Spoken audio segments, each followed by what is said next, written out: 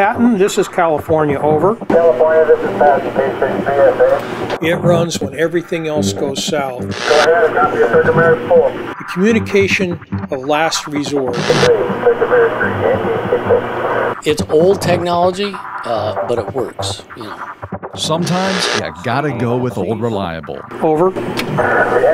In an age where smartphones and the internet rule, the reliability of these high-tech forms of communication are still susceptible to man-made and natural disasters. Puerto Rico, the entire island was devastated. The entire island. Assistant Chief Ben Green runs the Cal OES Auxiliary Communications Service. What's that, you ask? We provide additional information, particularly in an affected area that may be impaired with communications, to the State Operations Center. In other words, when typical communications go down, like landlines, cell phones, and the internet, he and his volunteers can tap their vast network of amateur, state, and federal radio operators for help. There are lots of amateur radio nets in the area. Jim Price and Lee Rominger are volunteer amateur radio operators, also known as hams.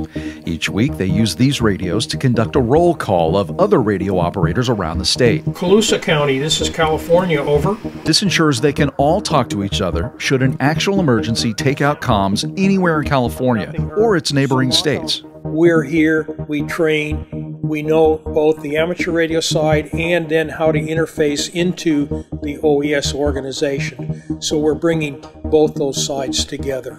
Their high-frequency radios can communicate with almost any HF radio anywhere in the state, the nation, or even around the world. Standing water, 4 people trapped in vehicle.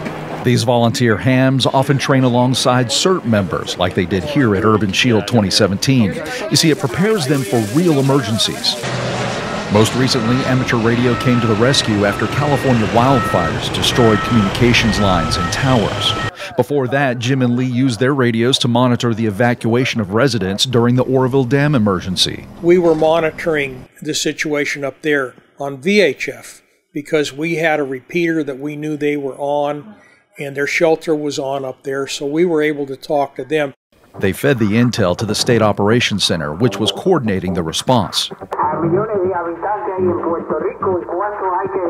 HF radio was also used to get voice and data communications out of Puerto Rico after Hurricanes Irma and Maria destroyed the island, knocking out all forms of communication. The reason ham radios work when everything else won't is that they don't rely on infrastructure like towers, cables, satellites, or microwave signals, and it's portable. You just throw a wire antenna over a tree, and as long as you've got power, a battery, you can talk. And if conditions are right, HF signals can travel halfway around the globe. Can you hear me now? Okay, yes, it's old tech, but when human health and welfare is at risk and all other means are down, we'll use whatever it takes. For more information about the Cal OES Auxiliary Communications Service, how amateur radio plays an important role in emergency communications, and how you can parlay your own radio skills into community service, go to oesnews.com and do a keyword search. I'm Sean Boyd for OES News.